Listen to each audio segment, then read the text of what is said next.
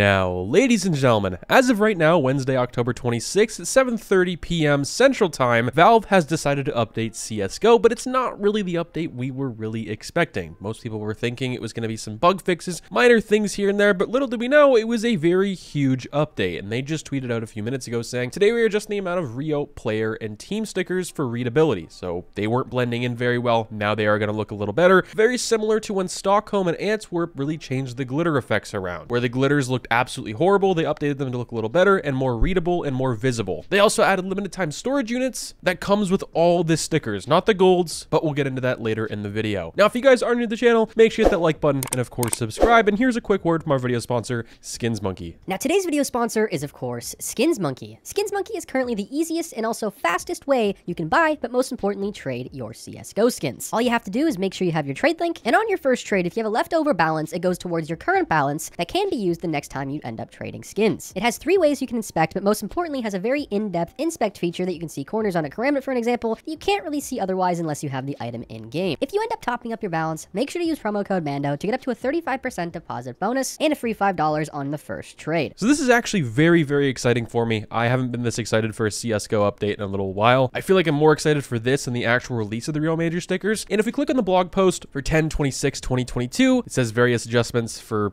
like visibility is done. And they said introducing 2 limited time Rio 2022 storage units available for purchase. Let's check this out in game. So if you go to CSGO on the main page, everything looks the exact same. But if you click on this at the bottom, not at the top, boom, things look a little different. Especially there's more things at the bottom, more buyable items, which I think this is going to mess up a whole bunch of stuff on the market, but that's a video for another time. But this, of course, you can buy this storage unit, the paper sticker storage unit, and you get all of these stickers. Okay, these are all papers. You get all of the autographs in the game, it seems to be, and of course the team logos alongside of it. This is really cool. For people who don't want to unbox and buy every single sticker here and there, you get all of them right now, which is very, very interesting. CSGO has never done anything like this, and I'm very surprised they have done this, in my personal opinion. Let me know what you guys think about this down below. The first one is $16.99 USD, which I think is kind of pricey in my personal opinion. That's kind of crazy. The next one up is, of course, the Rio 2022, but with glitter stickers. Now, everyone's wondering, are they going to add the golds? Are they going to add the holo versions? I would assume not, because this would really affect investments, in my personal opinion,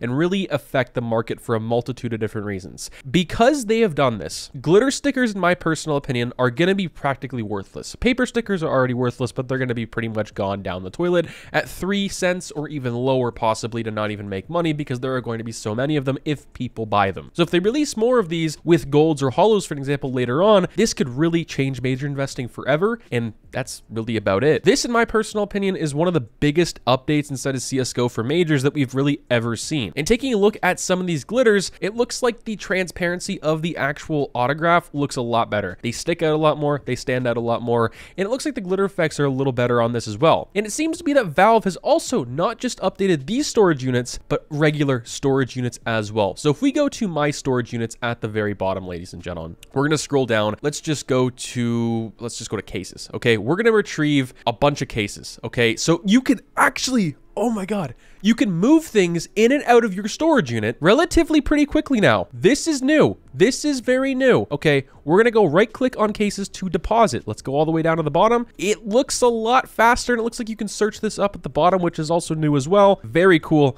very nice. Now, the speed of these is not changed whatsoever. You cannot upgrade the speed. It's the exact same. And I actually talked about this recently on Mando Monday on how this was a good and also bad thing of using a third-party site like CaseMove. That was a big question. Because the inspect feature and getting things in and out of storage units was so bad, people were having to use third-party software. I was one to not really suggest that. At any point in time, you know, there's third-party services could get shut down. They could end up with you with a VAC ban. Is that very likely? Probably not. That's just why I don't use any of that. That's pretty much besides the point. Let me know what you guys think. I am very excited for this update. It looks very, very interesting. These storage units, I think, are really going to affect supply for the long run of things for Rio. Let me know what you guys think. Peace out, guys.